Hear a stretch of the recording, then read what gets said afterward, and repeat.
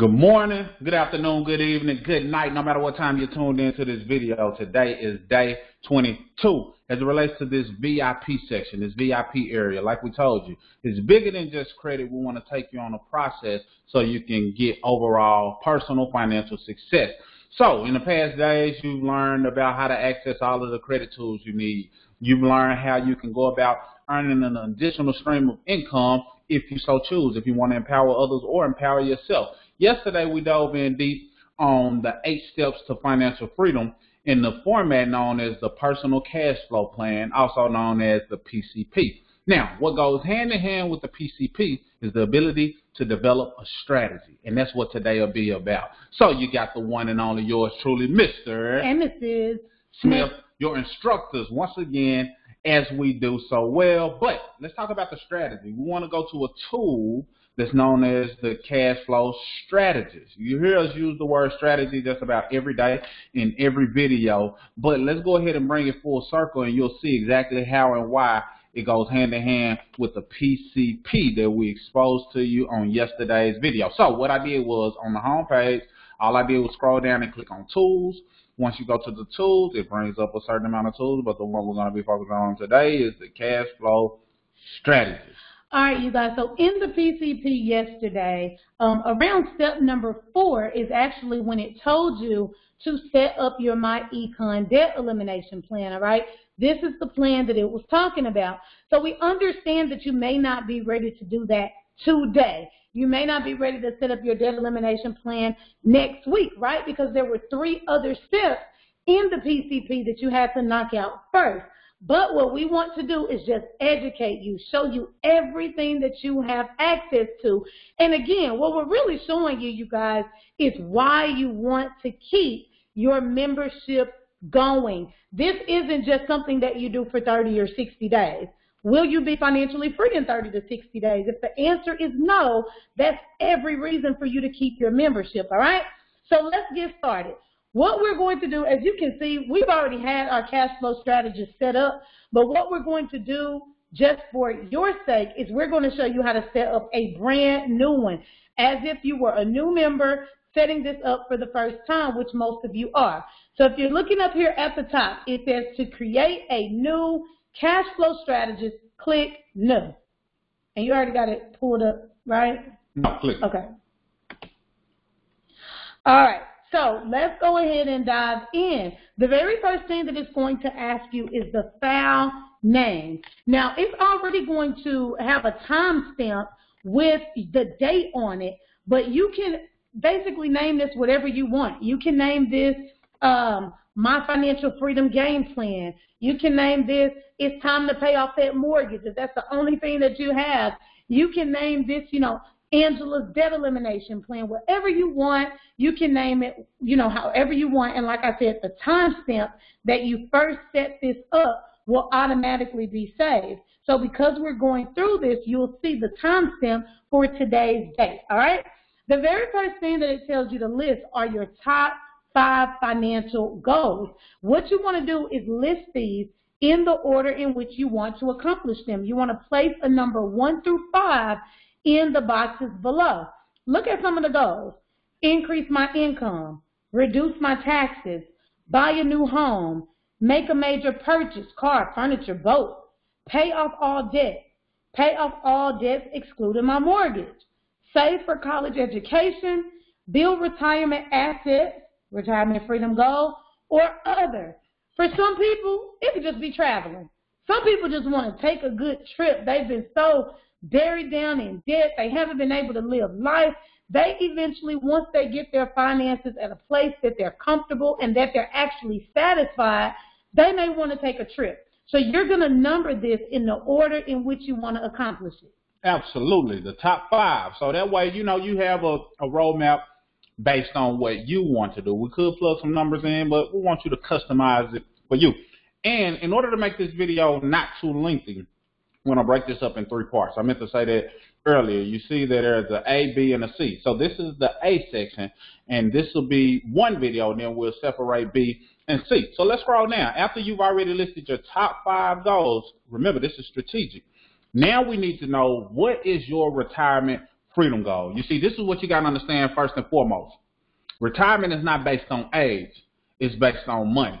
So once you understand it, then you understand that you don't have to wait until you're 70 in order to retire. You don't have to wait until you're 65. You don't have to wait until you're 60. You can set up a roadmap or a game plan in order to accomplish that soon, and you walk out of the doors from your employment at the age of 50, 48, 40, whatever it is that you want to do, because retirement is based on money, not so much age. So let's talk about it. Number one, what's the least amount of monthly income you desire at retirement?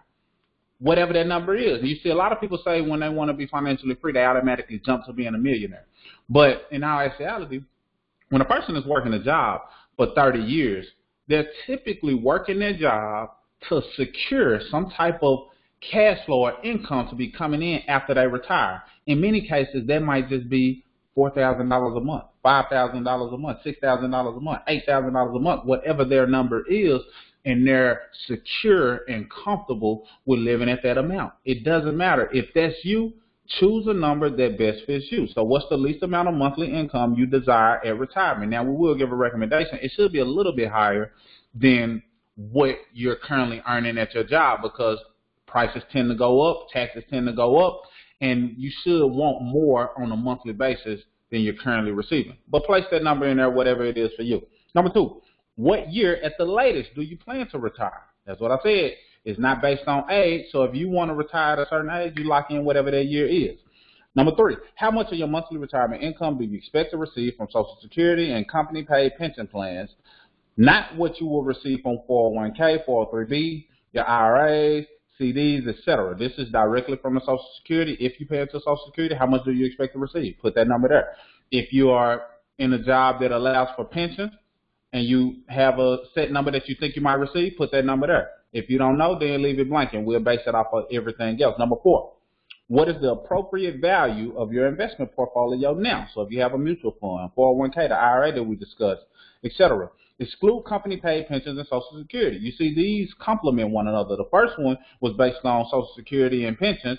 This one is based on everything else, the investments that you created for yourself to position yourself for early retirement. So they go hand in hand without conflict. Number five, how much money do you currently invest monthly in long-term savings? So if you're investing in any of the things listed in number four, they want to know how much are you putting towards monthly. Is it $200 a month? Is it $100 a month? Is it $500 a month? Whatever it is, how much are you doing monthly? So we'll at least know where you are. Number six, how much additional money monthly can you invest into long-term savings? Now, so if you're doing 200, but you know you can stretch it up to 300 or 400, then say, okay, I'm doing 200 now, but I can do an extra 100 or extra 200. You put that number in there, because what we want to do is help you hit your goals as fast as possible using straight strategic calculators and formulas that work for you as long as you work for it. So the more honest you are with the numbers you put in, the more honest the answer and the roadmap will be for you. Number seven, how much money do you have set aside for emergencies? You need at least 6 months of living expenses. That was a part of the cash flow strategy, or a PCP, the personal cash flow plan. That is where we told you that, look, you want to develop your $3,000 emergency fund, and you want to have a 6 month worth of living expenses. So this goes directly with that. Number eight, do you feel you currently have a plan in place to accomplish your retirement goal in your desired time frame? For many people, the answer is no. But by the end of this, you will have a plan, and that's what this is all about, you developing the plan. So don't feel bad if you don't currently have a plan. We're helping you develop one step by step. Yes, most definitely, you guys. So for a lot of people, when they go through those 8 questions, then, that's when reality really sets in for them. They thought that they had it together, and that's okay, but you just realize you don't quite have it together, especially if you don't have an emergency fund, especially if you're not investing, especially if you still have debt, especially if you don't know how you're going to be taken care of during retirement. But again, we got you covered, because My Econ not only gives you this game plan, they give you all of the tools that you need in order to get on the right track. If you're not investing, we teach you that. If you're not debt-free, we're teaching you that. If you don't have good credit, we're teaching you that. So everything is covered under your membership. You just got to stick with it, all right? So part number 3 on this first page is the debt elimination, okay? So it asks you your creditor, your balance owed, and the minimum payment. And then right underneath that, part number 4, I'm just going to run those two together. Number 4 is your recurring monthly expenses. Now, I promise you I'm not saying this to make anybody feel slow or anything like that, but I get this question often. Under the debt elimination, understand that those are things that can be paid off, okay? So this is where you will put your car note, your credit cards, your mortgage, okay? Things that can eventually at some point in life be paid off, your student loans. But then under the recurring monthly expenses is exactly as it sounds. They recur every single month. They never end. That's your cell phone bill, your utilities. If you're paying rent, you will put your rent here. You see what I'm saying? Rent goes in the monthly expenses. Your mortgage goes under the debt elimination.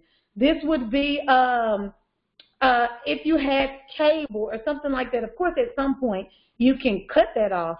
But if you keep it, it's recurring every single month. So that's the difference in the two. So you want to make sure you go in here, and I'll just give a quick example on this one. So you'll do Visa. You'll do that your balance owed is $10,000, and then your minimum payment is $150 per month. Okay, so that's an example on how that looks.